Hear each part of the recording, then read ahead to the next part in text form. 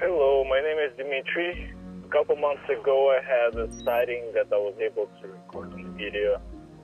It's just a small white orb slowly passing in the sky. They're moving relatively slow. You can see white glow, and when one of them went through the cloud, you can see clouds illuminated too. So that's why I was a little bit suspicious. Didn't know exactly what it was because couldn't think of anything that would illuminate clouds. Ladies and gentlemen, welcome back to Area 52. Today we'll be deep diving into and reading the entire EBO file that was posted on Reddit, I believe a year ago. Now, if you're wondering what an EBO is, all will be explained in due time, but the headline reads as follows. From the late 2000s to the mid-2010s, I worked as a molecular biologist for a national security contractor in a program to study exobiospheric organisms, EBOs. I will share with you a lot of information on this subject. Feel free to ask questions or ask for clarification. You still might not be sure what an EBO is. Sounds exotic. Well, that's because an EBO is actually a gray alien, folks. And today we're going to be diving into, for lack of a better term, Grey's Anatomy. All right, I'm here all week. Makes me wonder if they came up with that show to cover this file up, which came out years later. Time travel. I don't know. It's early, okay? Don't judge me. Folks, it is my pleasure to read these, by the way. I do really enjoy making these videos. But one thing that does help us out here and helps to ensure quality, quantity, continuity, consistency is Patreon and YouTube memberships. Whether you subscribe to Patreon or YouTube memberships by clicking the join button below, you instantly have access to our entire hidden library, which includes uncut interviews from past investigations, weekly vlogs, which I put together to show you the behind the scenes of what we're working on next on Area 52, as well as access to our top secret section of our Discord, which includes a book club, movie nights, Q&As, and so much more. It's $5 a month, but it goes a long way to help this channel, and we do appreciate it here. All right, we're done paying the bills, folks. Now, normally I would do like a patch review right before one of these. I didn't have time this week because I'm currently editing the next investigation, and the interns over at Area 52 know what I'm working on right now, but it is heavy and it's a lot of edits. So we're going to skip the patch review and we're going to get right into the meat of it. Like this video, subscribe, hit the notification bell. Let's go. So this was posted a year ago to /aliens, all right, which is a subreddit. Take all of this information in with a grain of salt. Obviously, I don't need to be the one telling you this. We read through the 4chan leak or 4chan Q&A. I'm going to read it as though it's real. I'm going to react to it as though it's real because we do like thought experiments here. But that does not mean that I believe everything I read, and nor should you. It starts off as follows. From the late 2000s to the mid-2010s, I worked as a molecular biologist for a national security contractor in a program to study exobiospheric organisms. The aim of the program was to elucidate the genome and proteome basis of these organisms. Small disclaimer, because this person was a molecular biologist, they will be using some jargon and terminology that I may not be familiar with and that you may not be familiar with at home. If you are familiar with some of this language, I do highly encourage you to leave a comment and to help us along the way to understand what he's saying. Although the study of OBCs, all right, we're gonna go ahead and Google OBCs right away. And by Google, I mean ChatGPT. Specific genes, proteins, or experimental terms used in particular organisms or research settings. It could also be shorthand for a gene or protein related to replication or binding activities. Okay, we'll keep this not too far because I do believe we'll make use of it. Although the study of OBC has been going on for decades in other programs, the new high-throughput DNA sequencing technologies of the late 90s unblocked stagnant research in this area. Since then, several breakthroughs have led to significant advances in our understanding of the genome and proteome of these beings. What we've learned so far has enabled us to outline some disconcerting perspectives about our place in the universe. Briefly, we've discovered that the EBO genome is a chimera of genomes from our biosphere and from an unknown one. They are artificial, ephemeral, and disposable organisms created for a purpose that still partially eludes us. I'll be substantiating my statements after a brief introduction. Folks, this guy is saying, well, I don't even know if it's a guy, actually. This person is saying that these biological organisms that he's been testing seem to be artificial, ephemeral, and disposable organisms. This is also the feeling that I got when reading through, the 4chan Q&A, was that not only were the craft built to spec, but I had a feeling that these entities were built to spec as well. And if we look back at Bob Lazar's famous blue documents that he read through, it mentions, and this is something that haunts many ufologists and people who study the UFO phenomenon, it mentions containers, that we humans are containers, and that these grays refer to us as containers. Now, why would something refer to us as containers? And containers of what? Some have speculated that we are containers of souls, that this body is created almost entirely to attract, a certain high level of consciousness that flows through a body, which we call a soul. But that would mean the grays don't have one. In this context, that would make sense if they're artificial, ephemeral, and disposable, like they're soulless AI biological drones, worker bees. It gets more interesting, folks. If you find any connections, by the way, I would love to hear them. Leave them in the comments below, or better yet, join the Discord, leave it there. Discord's free.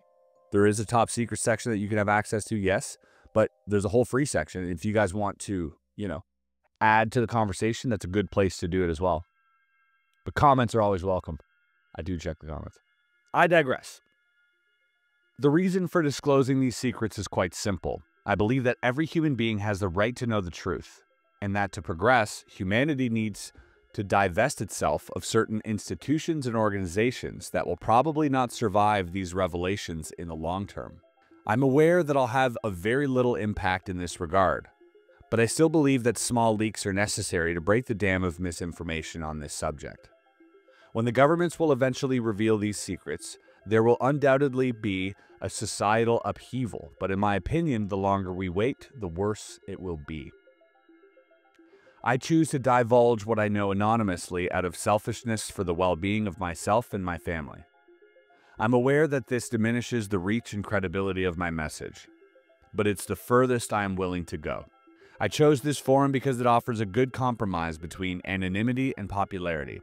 In order to protect my anonymity, I will be purposely vague or even contradictory about any information that could identify me, date, education, role, etc. I'll even introduce red herrings in this respect. I want to make it clear that any information related to the subject of the research will not be treated in this way. Very, very important disclaimer, folks. He did say that he's going to introduce red herrings. Now, for those who aren't aware what a red herring is, it's something to throw you off the scent. I do believe that that's actually what red herrings were used for. If a dog's chasing you, you take a red herring, you throw it that way, the dog's going to go towards the fish smell, right? But he does make a note of saying that no red herrings will be used in relation to the subject of research. Anytime he mentions anything outside of the research, we can't necessarily take it at face value. Remember that. Put a pin in that, okay? But aside from that, it's fair game, apparently. Before going any further, please excuse me if you find it difficult to understand what I'm explaining. Some parts of my text are very technical. It's difficult to find the right balance between vulgarization and scientific explanation. I'll continue by talking about myself. What's the point of talking about me, knowing that the information will necessarily be misleading? I simply want to introduce a perspective on the type of people who work there. Normal scientists. I have a PhD in molecular biology. I didn't actively seek to be part of this program. Rather, it was a stroke of luck that introduced me to one of the senior scientists.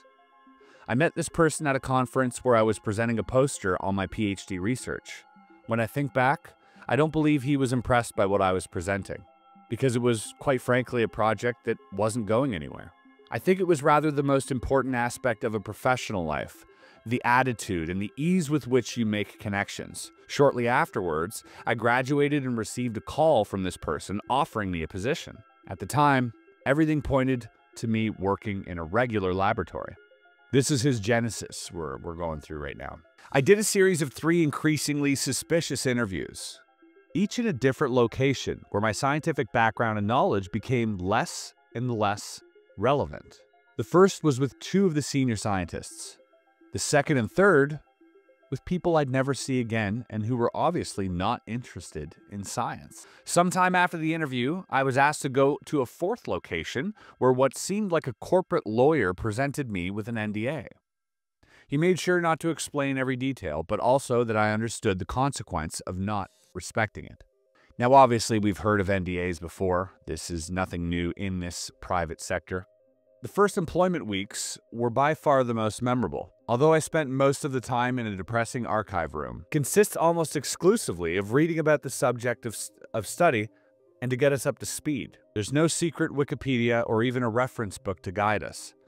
There are only dry reports, memos, presentations, procedures, and SOPs. What are SOPs? Standard operating procedure. I'm learning too. This isn't, I'm not an all-knowing, wise person. I'm learning as I read, and I look forward to learning more. These documents are almost exclusively about the biology of the EBOs, but there are also a few that deal with other subjects, such as their food, religion, or culture. There were no documents on their technology. Fascinating.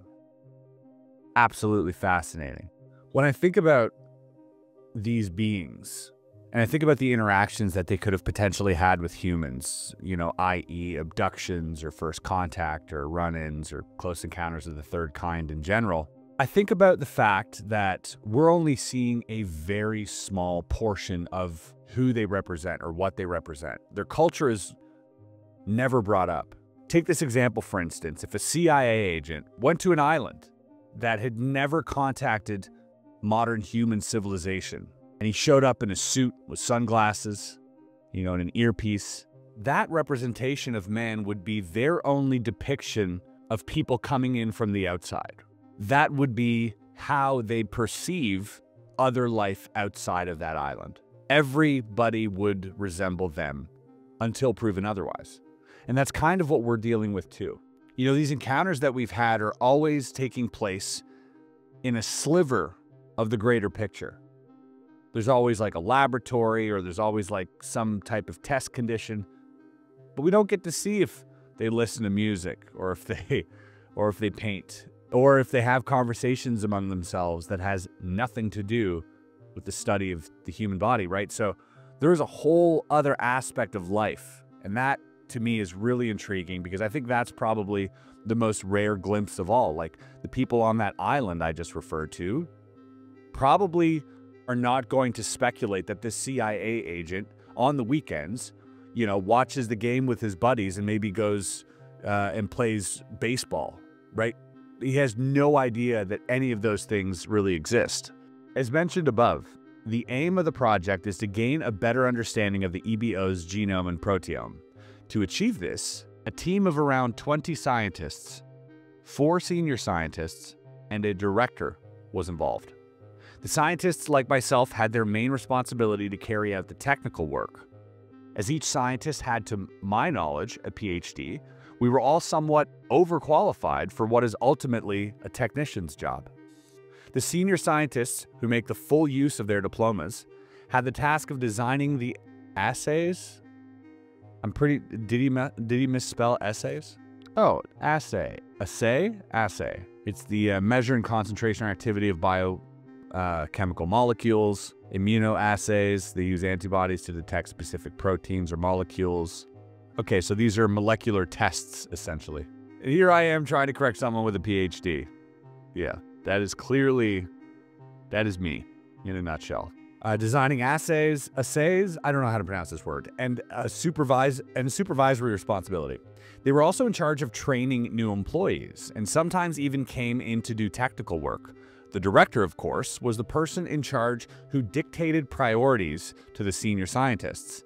He was rarely on site, and the few times he was, it was to attend meetings. Other than the scientific staff, there were security guards working for one subcontractor or another. There were no support staff such as janitors or maintenance workers. Scientists were responsible for this kind of work. In addition, logistical constraints ensure that every scientist is capable of carrying out any technical activity. This is a really interesting point to bring up because often you think of these places and you're like, well, who cleans them? Who washes the toilets? Who, feeds them during lunch hour at the cafeteria? But I suppose that in a place this secretive, you got to just kind of, at certain points, fend for yourself. You can't read everyone in. Could you imagine showing up, being hired as like a janitor and being in one of these labs? Not going to happen. It's a great point to bring up and helps prove, a little bit of credibility, I believe. The laboratory itself is located in Fort Detrick, Maryland.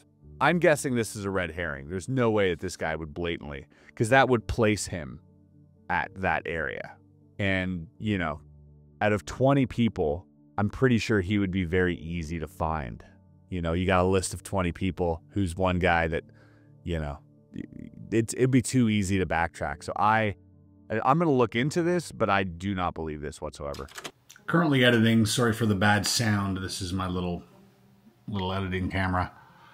I looked up Fort Detrick. Well, actually, without looking up Fort Detrick, I typed into Google which military base in the US looks into biomedical research. And the #1 result was Fort Detrick. So Fort Detrick is actually known for their biomedical research. They've researched Ebola. There was actually a rumor that COVID started in Fort Detrick from the Chinese. So is that a red flag? Is that a red herring? I mean, if they were doing advanced biomedical research, that would be a place that they did it. But it seems all too obvious to me. But who knows? What do you think? In a building used for legitimate biomedical research. The clandestine operations are carried out in a restricted part of the basement, out of sight from regular workers. Contrary to what one might imagine, the biosafety level is not maximal for this type of research. Indeed, the lab containing EBO samples or derived cell cultures is BSL-3. All right. Biosafety level 3, which is a containment level used in laboratories to handle infectious agents that may cause serious or potential lethal diseases through inhalation. It is one of 4 biosafety levels, BSL-1 to BSL-4. Oh, so BSL-1, basic with minimal risk, 2, moderate risk, like E. coli, hepatitis A, and 4 is high risk, highest risk, like Ebola. Some guidelines in BSL-3, but it's not as high as BSL-4. So he says the lab containing EBO samples is BSL-3, while the lab where the assays are conducted are only BSL-2. The BSL-3 area of the facility includes a freezer room and a cell culture lab that is only accessible through an antechamber from the BSL-2 section. EBO carcasses are preserved in horizontal freezers at a temperature of -80 degrees Celsius nominal. To maximize the preservation of these carcasses, they are preserved in vacuum bags, and the air in the room is controlled to minimize humidity. There are only 4 bodies, and none of them are complete. It's obvious that these creatures have died as a result of major trauma. I've never witnessed a motorcycle accident fatality, but it probably looks similar to this. It is acknowledged that there are more EBO carcasses at other locations. The cell culture laboratory, as its name suggests, is where cell lines derived from EBOs are grown and related activities are performed. I'll talk in more detail about these specific cell lines later on. The BSL-2 part is mainly used for assays, immunohistochemistry, genetic engineering, immunocytochemistry, storage, etc. There's also a cell culture lab, but this is used for more traditional cell lines. Other than the labs, there are all the amenities you could find in an office. Note that the internet access is limited to senior staff and up. There is, however, an intranet for bioinformatic needs. If you're wondering what intranet is, I first heard this term when a documentary came out about North Korea. Yeah, intranet. Yes, Intranet. Yes, intranet. All the informations we need. How they sort of emulated the feel and made a facade of the internet, making it look like the internet, but obviously a limited amount of information is available. So when you search something up or Google something, it's just searching within the database that it has already. So does not have access to the internet. On the subject of biology of these beings, I'll start by discussing genetics, then their gross anatomy, and finally their biological systems. For the sake of clarity, the information that I provide here is an aggregation of what I have observed and what I have read. I will make many comparisons with human anatomy because it is the most logical reference. Fair enough. Folks, we start on genetics. First, I'd like to discuss their genetics. They're genetics like ours based on DNA. This fact was very puzzling for me when I first learned about it. We imagine that beings from an alternate biosphere would have genetics based on a completely foreign biochemical system, and surprisingly, this is not the case. Several conclusions can be drawn from this surprising revelation. The one that immediately comes to mind is that our biosphere and theirs share a common ancestry. You know, this brings up the work of Michael Masters, famous anthropologist who's looking into these extraterrestrial beings or us from the future. You know, it would make most sense if they're upright with 2 arms and a head that they stem from the same genetic history. There is no other animal in the animal kingdom that behaves this way. So, you know, natural leap would be to look at us. They're eukaryotes. Okay, I will never pretend to know something. I would always rather learn.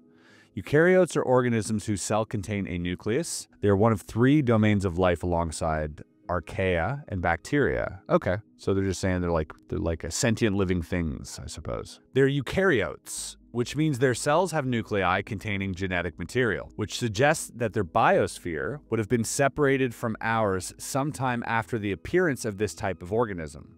So the term exobiospheric organism is actually a misnomer, but as it's a historical term, it's still used. Their genetics are not only based on the same genetic system, but they're also even compatible with our own cellular machinery.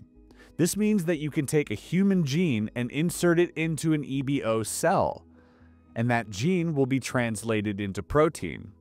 And this, of course, works in reverse with a human gene inserted into an EBO cell. I think he got those mixed up. I think he meant to say an EBO cell inserted into a human gene because he did say the same thing twice. There are important differences in post-translational modifications that will make the final protein non-functional, but I'll discuss these later. Their genome consists of 16 circular chromosomes. How many chromosomes does our genome consist of? 46 chromosomes organized into 23 parts. Okay. So a simpler set of chromosomes, it would seem, or a simpler genome. I speak out of my ass, by the way, so don't listen to me. I once got a 95% on one of my biology tests, and that's about as far as my molecular biological education goes, okay? You're probably familiar with the concept of intergenetic region or junk DNA. Nope, I am not. I am not familiar with that. These are basically DNA sequences that don't code for proteins. These are evolutionary residues, transposons, inactivated genes, and so on. To give you an idea, in humans, intergenetic regions represent approximately 99% of our genome.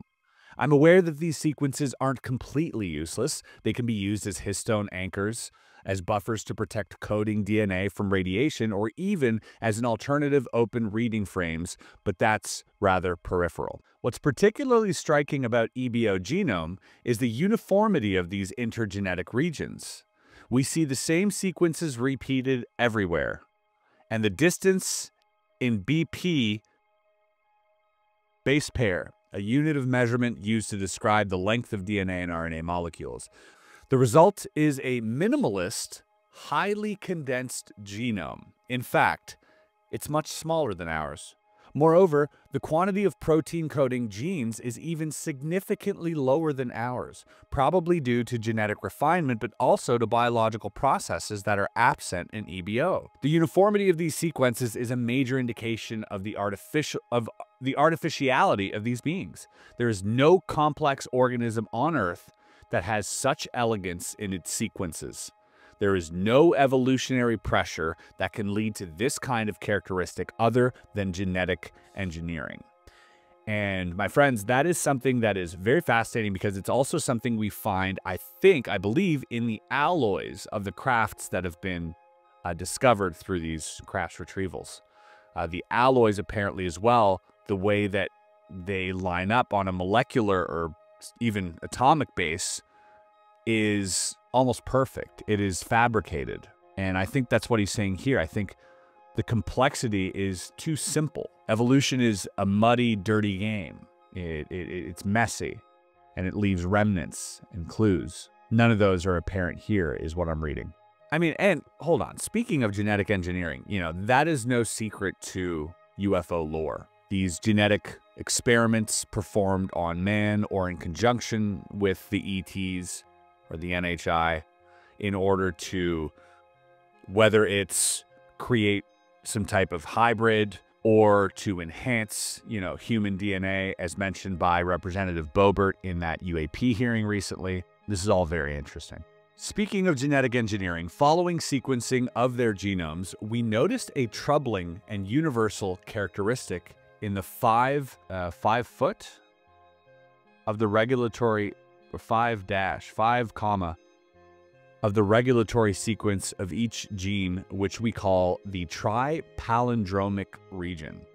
Okay, the TPR. The TPR are 134 BP sequences containing, as its name suggests, 3 palindromes. In genetics, a palindrome is a DNA sequence that, when read in the same direction, gives the same sequence on both DNA strands. They serve both as a flag and as a binding site for proteins. The 3 palindromes in the TPR are distinct from one another and have been poetically named 5P TPR, M TPR, and 3 TPR. Is this Edgar Allan Poe? The TPR is composed in 5 to 3 order. A 5 TPR, 12 BP spacer, chromosomal address, 12 BP spacer, M TPR, 12 BP spacer, gene address, 12 BP spacer, and then 3 TPR. Please, if anyone out there with any modicum of idea of what any of this means, is there any way that you can translate this into layman terms for me? Let me see what ChatGPT... This is why we have this technology. In the paragraph that starts with speaking of genetic engineering, can you dumb it down for me as if I was a 6th grader? When scientists looked at the EBO's DNA, they found something really interesting. There was a special pattern in their DNA called TPR, which is the same on both strands of their DNA when you read it in the same direction. These patterns are likely markers or flags, or like markers or flags that help proteins know where to go. What's cool, I like how they're saying the word cool like I'm in grade 6, which I appreciate. What's cool is that these TPR patterns are exactly the same in every part of their DNA, but they're also totally unique for each of their 16 DNA loops or chromosomes. Each loop has its own address made up of these patterns. This address acts like a map telling where each gene is in their DNA. This level of organization is super neat and precise, something we don't see in any living thing on Earth. It's so precise that scientists think these patterns weren't made by nature. Instead, it seems like someone or something designed it very carefully, almost like programming a computer. This is why people think EBOs might have been genetically engineered. Yeah, you see, that's what I'm talking about. I will continue reading in case there is someone out there that understands this jargon. The chromosomal address is composed of 4 BP and is identical in each TPR of the same chromosome, but distinction between each of the 16 chromosomes of the genome, but distinct between. The gene address is a 64 BP sequence that is unique for each gene in the whole genome. It's therefore understandable that the TPR serves as a unique address, not only for numerically identifying a gene, but also for identifying its chromosomal location. For those with only a basic knowledge of genetics, this is completely unheard of. No living thing in our biosphere has this kind of precise address in its genome. Once again, the presence of TPR cannot be explained by evolutionary pressure, but only by genetic engineering or on a genomic scale. This guy says, according to the way that things are laid out, I guess it's so complementary, or everything behaves in such a specific manner and has such a specific function that, you know, this is by no means an accident. TPR opens the door to several possibilities. One of them suggests that EBO geneticists can insert or remove a gene from a cell in a way that is far more targeted and efficient than our technology allows. No proteins have been identified in the EBO genome that interacts with TPR. Rather, we believe that these proteins are exclusively targeted by external genetic engineering tools, probably used at the zygotic stage of embryonic development. The nature of these tools is unclear, but we definitely don't have anything like them. The probable absence of these proteins from the genome is a further indication of their artificiality. Given the high probability of artificiality of their genome and the apparent ease of modifying it with biomolecular tools, it's not out of the question that there could be polymorphism between individuals depending on their role and function.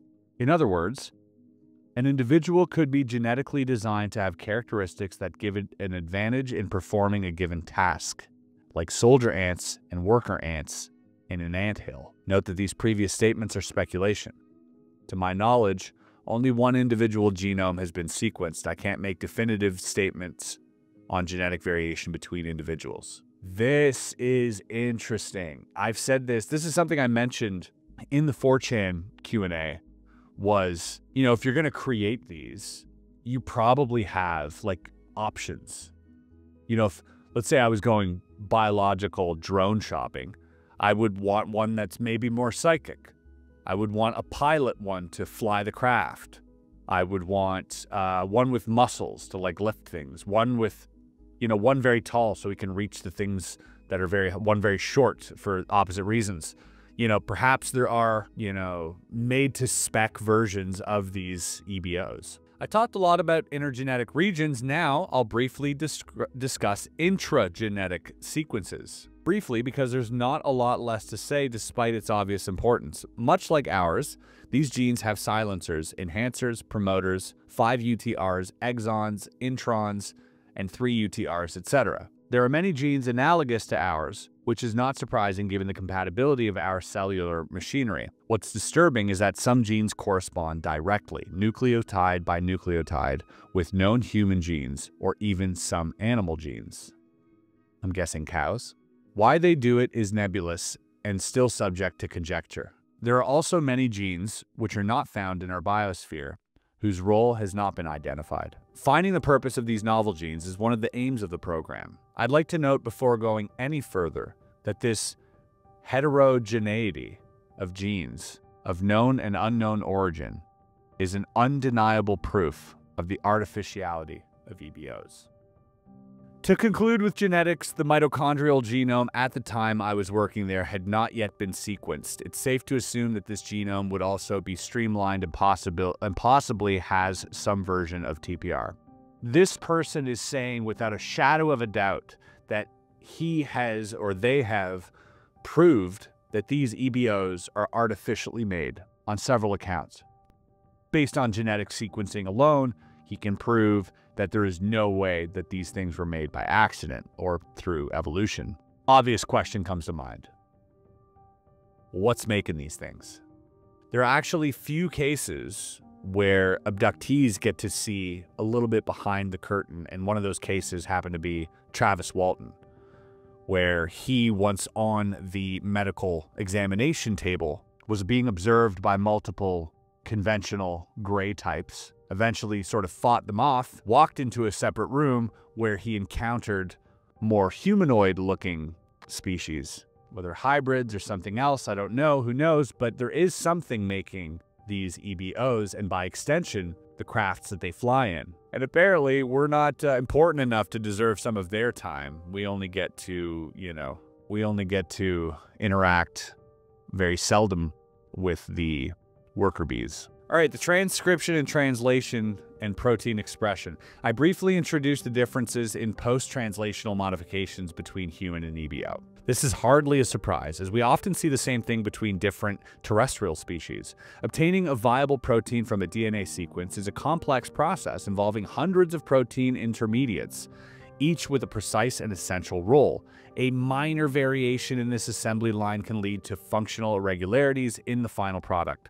So it's no surprise that there are setbacks along the way when the first EBO gene transfection attempts failed to produce the desired functional protein in human cell lines. Fortunately for us, the work of what I imagine to be another team at another site has led to the development of an EBO cell line named EPI-G11, derived from epithelial tissues.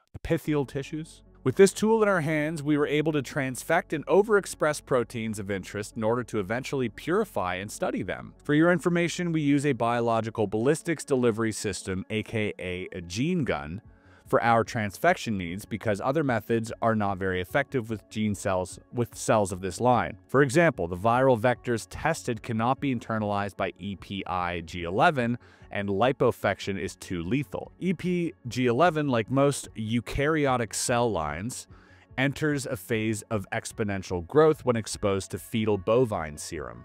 It's only half surprising that a cell line from such an exotic source should be sensitive to growth factors present in FBS. In my opinion, this can be explained by the addition of animal genes to the genome, such as growth receptors. I mean, even mentioning bovine connects the dots itself. I mean, maybe there's a reason these cattle mutilations happened, and part of that reason goes into the compatibility that the bovine has with human and EBO genetics. We're getting some answers here. This is quite fascinating. I wonder if this person is even aware of cattle mutilations. Obviously, if he's LARPing, he is. Gross anatomy. Here we go. This is the stuff that's a little more direct in physical appearance. They are morphologically very similar to the gray aliens that are part of modern folklore. Their height is about 150 centimeters. They have 2 arms, 2 legs, and a head. Still, there are some notable differences. Skin. The gray skin that is often described in folklore is in fact a biosynthetic film, which likely serves to protect the EBO from a hostile environment. It doesn't provide effective protection against temperature changes, but it does offer adequate protection against the passage of liquids. It's possible that this film confers other advantages, but my knowledge on the subject is limited. Under the gray film, the epidermis is rather white, and the texture is very regular and without any hair. We do not see any defect other than the folds near the joints.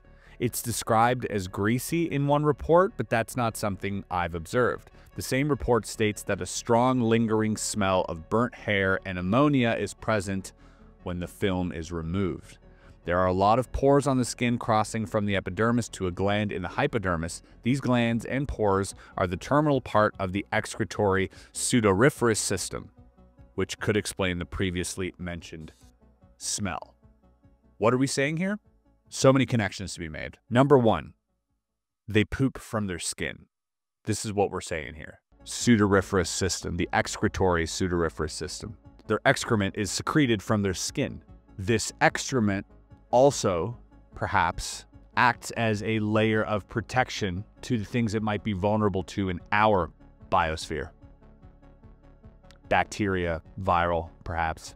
Now, if we look at the case in Varginha, Brazil, 2 things can be drawn from this paragraph. 1, the smell. Hundreds of witnesses, including doctors, all said that the entire hospital that this being was brought into smelt like ammonia and sulfur. It was so strong they had to shut down an entire wing for a week. But what did it smell like?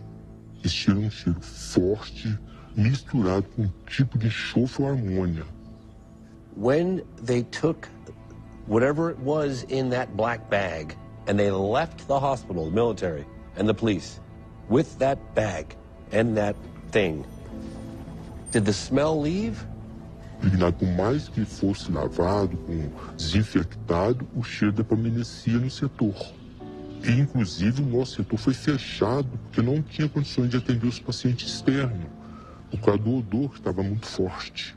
That's how strong it was, and this smell lingered throughout the town. Number 2, the alleged Brazilian officer that captured one of these beings and held it in his arms, who eventually died, but this man brought it into the hospital, and he died of general infection, I think was what they coined it. His interaction with this slime that was present on these beings caused a general infection and killed this man.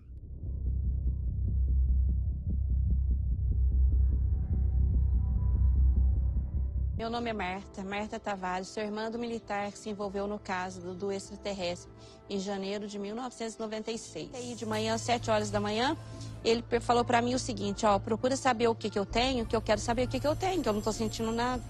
E ele foi pro CTI. Do CTI, 15 para o meio-dia, ele veio a óbito. O doutor Luiz Alberto Severo, que era o plantonista do CTI no dia, pediu para que fosse feito o enterro o mais rápido possível. Much like if you were to go and visit an uncontacted tribe and give them COVID. Same deal would happen. Their immune systems are just built for different viruses than ours are. And what I'm also gathering is that this person did not see the film, did not have the smell because these bodies have been preserved and are wiped clean. But that was what he read in the report. The head. The head contains 2 large oversized eyes, 2 nostrils without protuberance, and a narrow mouth without lips, 2 ear canals without auricles. There is a mandible, but the musculature is vestigial. There are no teeth or tongue in the oral cavity. Whoa, no tongue? I mean, yeah, obviously if you're communicating telepathically, you have no use for a tongue, and I guess they don't eat? The nasal cavity where the nostrils meet is compact, but does not rise cranially, but extends axially. It appears to be no equivalent to the olfactory bulb in the nasal cavity. The mouth leads directly to the esophagus and the nasal cavity to the trachea. The trachea and esophagus do not communicate, so they breathe through their nose exclusively, and they eat through their mouth exclusively. So there is no flap between the trachea and the esophagus, so if they eat or they drink or they consume anything, it goes straight into the stomach or whatever cavity they have there. And when they breathe, that goes straight into the lungs or whatever organ they have there. And that does seem like a more efficient thing when you think about it. Like evolutionarily speaking, us having one tube for both breathing and eating has definitely caused a lot of trouble in our past. It's not the greatest evolutionary trait. These things seem to have circumvented that when creating the EBOs. Ooh, the eyes. The famous eyes. Like the skin, the eyes are covered with a semi-transparent biosynthetic film that offers the same environmental protection. Makes sense? While providing protection against certain wavelengths and light intensity. So they're wearing sunglasses on their eyes, essentially. When the film is removed, a more traditional eye is revealed. It's about 3 times larger than a human eye, and there are no eyelids. The size of the eye suggests that they have excellent night vision. Is that a thing? Is that an actual correlation that can be made? Is that like the bigger your eyes, the more you see at night? I suppose owls do have big eyes, but we don't have great night vision, and I assume that horses don't either. It's an interesting, maybe a little red flag or red herring. Who knows? It seems paradoxical to cover them with a semi-opaque film. Perhaps they only need to wear it in a bright environment. Their sclera... Oh, by the way, the 4chan whistleblower had also mentioned that their eyes don't see like ours. Like they can stare at the sun without it hurting. And perhaps that is due to the film. Their sclera is the same color as their skin. The iris is a pale gray, and the pupil is black and oversized. See, an oversized pupil, for me, that would indicate better night vision, right? When your pupils dilate because it's taking in more light. The lens is rounder than a human, and the musculature used to adjust focus is more developed. On the retina, there are at least 6 types of cone cells. The responsiveness of each of these 6 types of cone is specific to a wavelength band with a minimum of overlap between each other. The result is a broader visible spectrum, so they can potentially see infrared, ultraviolet, or, some other spectrum that we're not aware of. Ear. As mentioned, the outer ear has no auricle. The ear canal is unremarkable. The inner ear has all the characteristics of a typical vestibular and cochlear system, although the curvature of the cochlea is more pronounced than a human. This probably results in greater hearing acuity for low frequencies. Okay, why would that be important? The brain is tetraspheric, i.e. composed of 4 major sections. The sections are separated by transverse and longitudinal fissures and are connected to the central lobe, which acts as a brainstem and cerebellum. The volume of the brain is around 20% superior to that of a man of the same height. It has much more pronounced level of gyrosation than an average human. Moreover, the ratio of glial cells to neurons is also slightly higher than in humans. It is important to mention the presence of nodules on the central lobe. Get this. Histological analysis of these structures reveals a kind of intricate biological circuitry. It is speculated that these nodules are essential to interact with their technology. Consequently, determining the proteome of these structures is an absolute priority for the program. Now we're talking. Now we're talking about a genetically modified brain that is made to interface with their technology. This is why, according to the 4chan leak, they couldn't fly the crafts like these things flew them. They couldn't maintain concentration long enough because any distraction would break that bond they had with the technology, and the craft, wouldn't function as intended. So this is kind of like a biological version of Neuralink. When you think about it, Neuralink is exactly some, technological node that we use to enhance our own brain that we can control things with remotely. And that's exactly what they're doing. So this would explain a whole lot of how their technology functions. And what's interesting to me is that this doesn't seem to be an evolutionary thing. So as we're evolving as humans, we might think one day we will be psychic and connect with everything. But maybe it isn't that at all. Maybe it takes active genetic modifications in order for us to be able to unlock these psychic traits. Big speculation here, okay? We're going far. We're going deep. Neck. The neck is proportionately longer than that of a human, and at the same time, relatively thin. As mentioned, the esophagus and trachea are separate. There are no vocal cords in this region, so they will not be appearing on the voice. Thorax. The musculature of the thorax is underdeveloped. Muscles equivalent to the pectoralis major can be seen. All right, they got a little bit of pecs. We can also see the trapezius and the deltoid muscles. The sternocleidomastoids are well defined. The ribs and sternum are clearly visible. There are no nipples,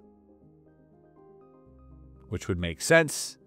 There's no use for them if they're not breeding, and if these things were artificially manufactured, that would make sense. Abdomen. The abdomen is wider than the thorax and bulges slightly forward. There is no navel, no belly button, and they got little bellies. Little bulgy bellies. What a weird... That is a strange trait to give them. To be like, we'll make them like this, and then also, give them a little pot belly. Pelvis. The pelvic bones are apparent. There are no genitals or anus. Hands and feet. Their hands have 4 digits, including an opposable thumb on the medial side. They have no nails, and the texture of their fingerprints is composed of concentric circles. Fingers are proportionally much larger than in humans. Unlike humans, finger musculature is entirely intrinsic to the hand. In other words, the muscles used to move the fingers are not in the forearms, but are entirely located in the hands. At first glance, the feet consist of just 2 digits. But necropsy soon determined that each toe was made of 2 fused digits. The medial toe is marginally longer than the distal toe. The feet are relatively longer, narrower than in human. Their musculature, however, is vestigial. So their toes are kind of like this. So you think it's 2, but upon further inspection, it's like 4 fused into 2. The EBO's skeleton is very similar to ours, at least in terms of composition. There's collagen, hydroxyapatite, but also copper oxide crystals where marrow could normally be found. The role of these crystals has not been established, but it is not a crystallopathic condition. The blood cells of the myeloid lineage, or the equivalent for these creatures, therefore mature in a different location than in humans, i.e. in the thymus-like organ. A transverse section of the bone reveals osteon and osteocytes. There appear to be few osteoblasts and no osteoclasts. This indicates that the bones are no longer growing and cannot absorb minerals present or adapt mechanically to changes in posture. So, they are not flexible. They probably move in a robotic fashion, which has been documented by multiple close encounters. A lot of people say these things move like robots. They're kind of like robotic in nature. And that would be explained by, their skeletal system. The bones are no longer growing and can't absorb minerals. This also tells me that these things have been made in a test tube or in some type of vat, and they were just congened because, the absence of that would indicate that they've never had it, so that you never see a gray baby. They were just manufactured this way.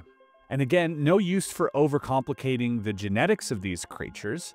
Everything seems to be very simple. I mean, it does make it optimal when creating these things, but perhaps there's another reason as well. The respiratory system. Their cellular respiration is equivalent to ours, i.e., they need to oxidize organic components to produce energy. Their lungs have no reciprocating action, but rather have a unidirectional flow of air similar to those seen in birds, which is more efficient than ours. Again, efficiency is key here. It is speculated that this is in response to the brain's elevated metabolic needs.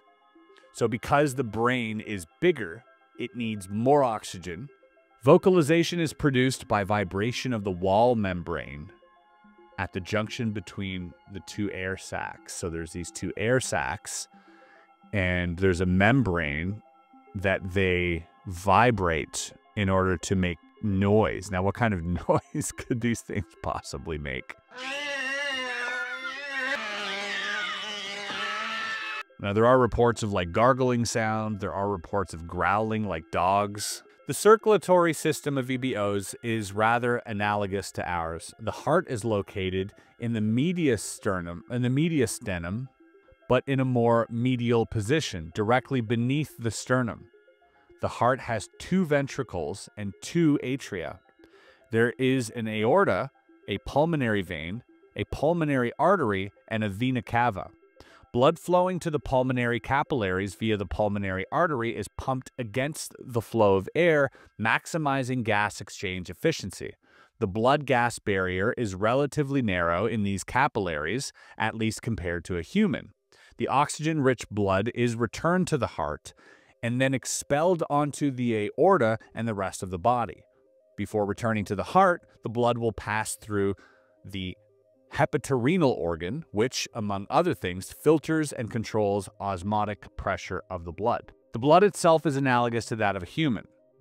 However, the proportion of plasma is much higher. Albumin is in similar proportion.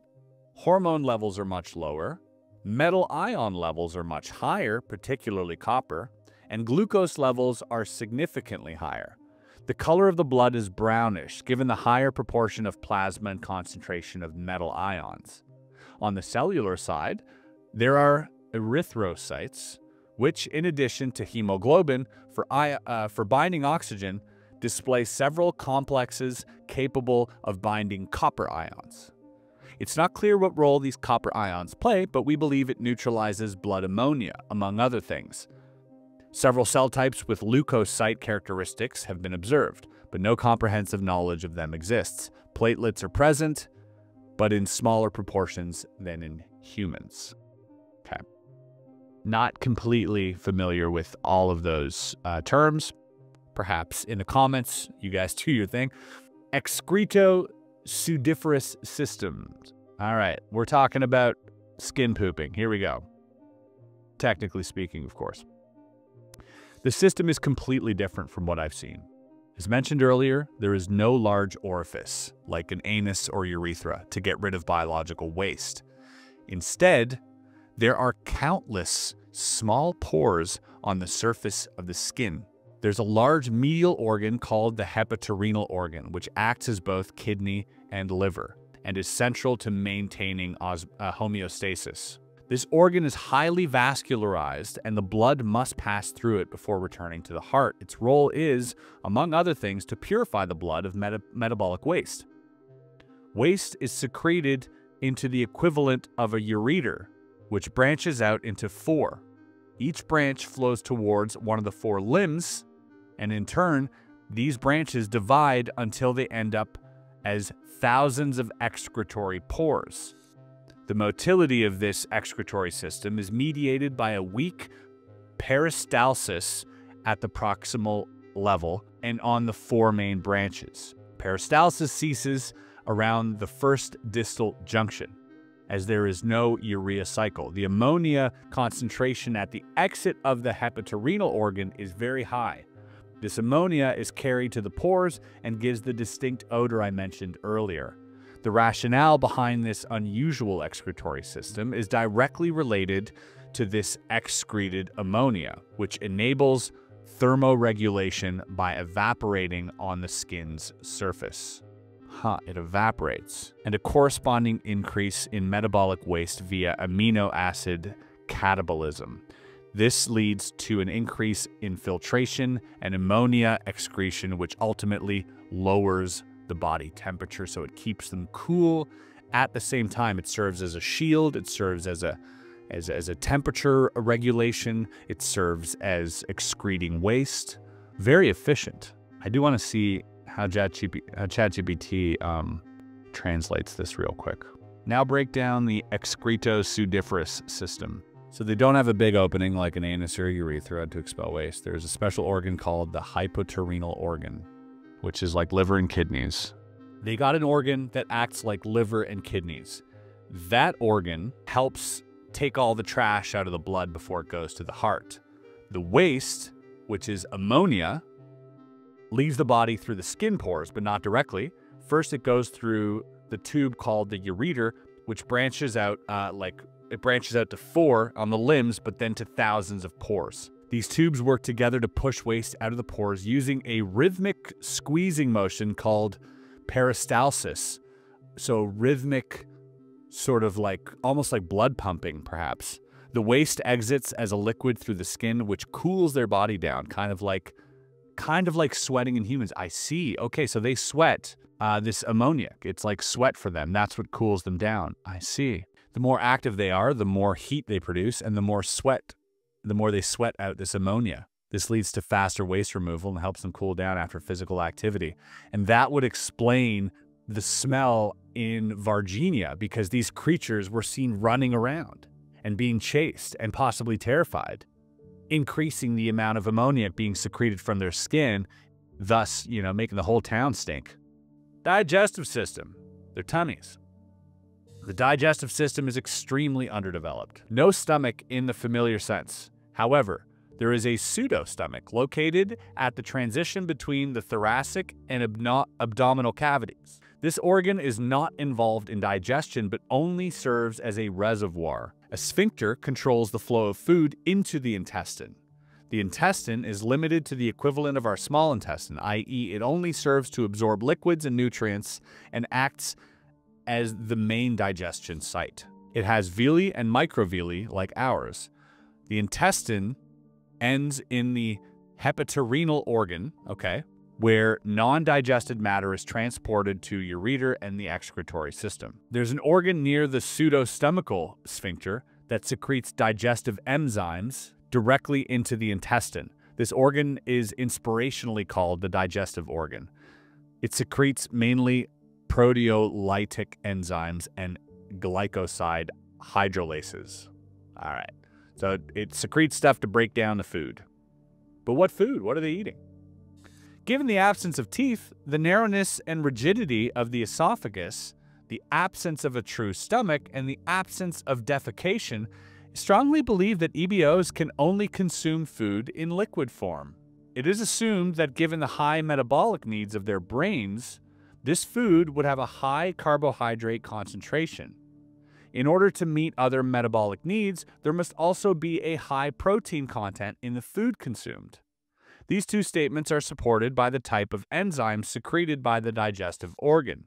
It is therefore speculated that the food consumed is a sort of broth rich in sugar and protein, which probably also has a high copper content. Given the strict limitations on the type of food that they can consume, it's unlikely that this type of creature could survive in our biosphere without technological support. I wonder if they're making beef shakes out of these cattle mutilations. Endocrine system. Knowledge of the endocrine system is minimal. We know that the cells are receptive to bovine growth hormones, so it's assumed that certain functions are regulated by such a system. Endocrine systems are very complex, and it goes without saying that they are best studied on living subjects. The immune system is another unknown. There seems to be an innate immune system, but there doesn't seem to be any adaptive immunity, at least not similar to what is known. There's a thymus-like organ near the heart that's proportionally larger than in humans. This organ seems to be where all the blood cells mature. Some cells have leukocyte characteristics such as granularity. The immune cells that germinate here have a higher copper concentration.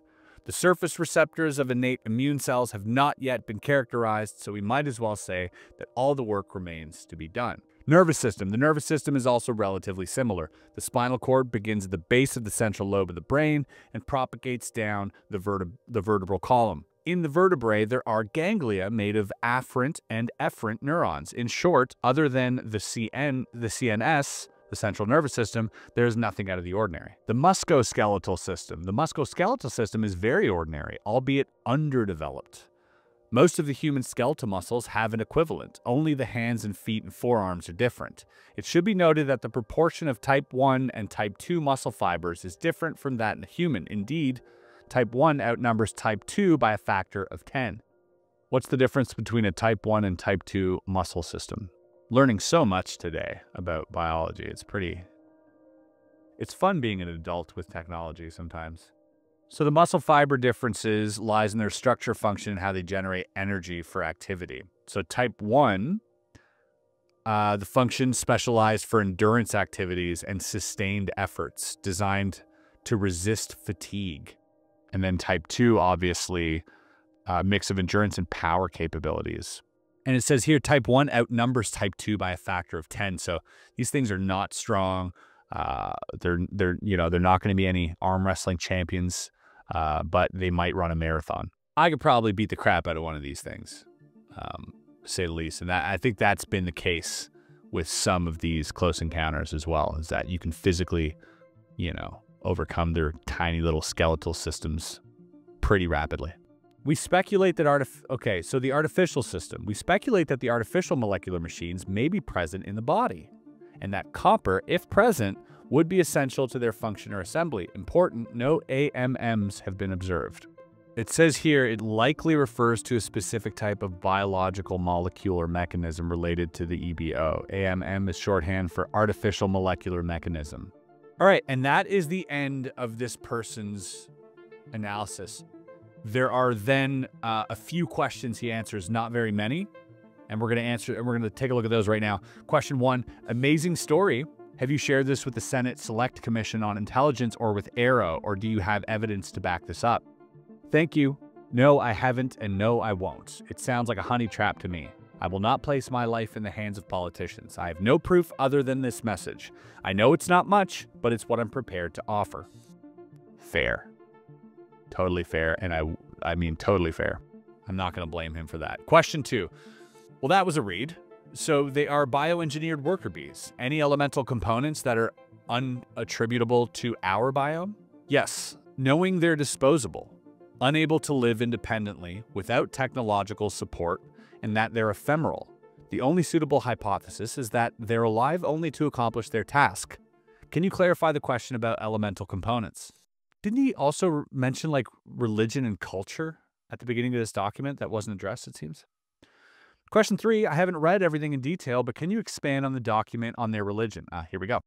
EBOs believe, okay, this part here, folks, I could make a whole video on simply, I could make a whole video on this part alone. This is the most fascinating part for me because it not only talks about religion, the soul, all this stuff, but it's deeply philosophical when you think about it as well. Whew. All right, strap yourselves in for this. EBOs believe that the soul is not an extension of the individual, but rather a fundamental characteristic of nature that expresses itself as a field, not unlike gravity. Again, they're saying the soul isn't proprietary to the individual, but it's a fundamental characteristic of nature, that it's a part of a field. Quantum consciousness, perhaps? In the presence of life, this field acquires complexity, resulting in negative entropy, if that makes sense. Stay with me here. This gain in complexity is directly correlated with the concentration of living organisms in a given location. With time and with the right conditions, life in turn becomes more complex until the appearance of sentient life. After reaching this threshold, the field begins to express itself through these sentient beings, forming what we call a soul. Through their life experiences, sentient beings will in turn influence the field in a sort of positive feedback loop. This in turn further accelerates the complexity of the field. Eventually, when the field reaches a critical mass, there will be a sort of apotheosis, a culmination or a peak or an event, some spiritual event. It's not clear what this means in practical terms, but the quest for this apotheosis seems to be the EBO's main motivation. Let's break this down real quick. Negative entropy creates more complex sequences of consciousness, which in turn end up forming life. The more complex this life grows into, the more it sort of attracts this quantum consciousness field, this soul field, or whatever you want to call it. And the more it attracts this soul field, the more complex it grows, and so on and so forth, creating this loop, at the end of which the hypothesis is that it reaches a critical mass or an apotheosis and something happens. The way that I see it is that this quantum consciousness, we won't call it a soul, I'm going to call it quantum consciousness because it's like a field. It exists everywhere omnipresently. This quantum consciousness ends up through negative entropy, creating very complex life that in turn starts to express itself. So we are the universe, first of all, expressing itself. The universe wants to dance. The universe wants to sing. It wants to make videos. It wants to just express itself in fear and in anger and in happiness and all these different things. And it creates these little nodules known as humans that have a concentration of its consciousness in order to be able to express itself. This is how I see it. Now, the more complex that these organisms grow, in a layman version, the more they become this antenna for this quantum field of consciousness. So the more, in turn, they're possibly able to actually manipulate this field. For instance, a dog being not as complex a creature as a human will have a limited interaction with this quantum field of consciousness. A human, being a little bit more complex through meditative states, through artificial induced, hallucinations, perhaps can have a little bit more contact with this quantum field of consciousness. Take it a step further, these EBEs, or even whatever created these EBEs, might, evolutionarily speaking, be so advanced that they can manipulate or have access to this quantum consciousness on a level that is simply unattainable to humans. Perhaps they have access to bilocation, precognition, telepathy, all these things that would exist in this field, all these things that would be made available to you if you had access to this field. The more complex that we grow, the more we attract this field, the more we attract this field, the more complex we grow, and so on and so forth, until we reach this apotheosis, this critical mass. It seems like these EBOs have been engineered for this task specifically. So if I was on a separate planet, you know, playing the equivalent of a game of billiards, running the world, having billions of my currency, and perhaps I would create one of these beings that would seed a planet for scientific purposes in order to help accelerate or study this apotheosis. And perhaps this apotheosis has already happened, and their function is to harness that or to give themselves some type of immortality. We've already gone way past speculating at this point, okay? But I am so fascinated by this theory, this hypothesis. It makes a lot of sense that you would create a race of worker bees and perhaps thousands of Earth-like planets in order to find the answer. Let's say you've been around for hundreds of millions of years, right? And you're looking to find the answer. Well, one of the ways to find the answer is to become the answer, is to become quantum consciousness and create this, event, this critical mass event where you become the universe or whatever. I don't know. It just seems to me to fill a lot of these holes. Let me know your thoughts. I might have stepped out of line there. It says here, the author of the document added his reflections and interpretations as an appendix. Okay. He specified that for them, the soul field is not a belief, but an obvious truth. He also argues that the soul loses its individuality after death. So two things there. The soul is not a belief. It's just an absolute truth. Okay. And perhaps again, this leads us back to the container comment from Bob Lazar. Soul loses its individuality after death, but that memory and experience persist as a part of the field. So, although after death our body dies, our soul retains that information and perhaps expands it into the quantum field, enriching it somehow. Maybe that's the whole point of life, is just to learn lessons and to help, enrich this soul machine.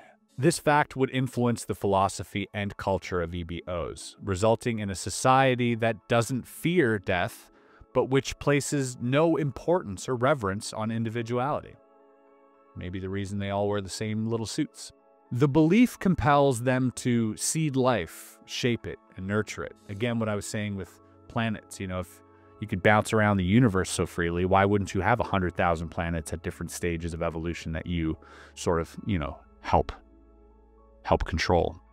It compels them to seed life, shape it, nurture it, monitor it, and influence it for the ultimate purpose of creating this apotheosis.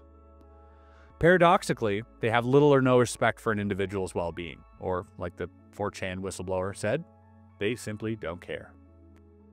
Please be advised that I'm speaking from memory of something I read more than 10 years ago, so take the following with a grain of salt. Also, I'm not a philosopher or an artist, so please excuse my struggle to properly formulate the concepts and my dry terminology.